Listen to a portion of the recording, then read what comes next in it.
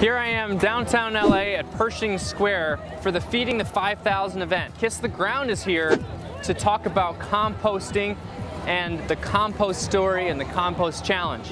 A little bit about Feeding the 5,000. So what they're doing is taking food scraps that would otherwise have been wasted, food that looks bad or is ugly or is going to be tossed into the landfill.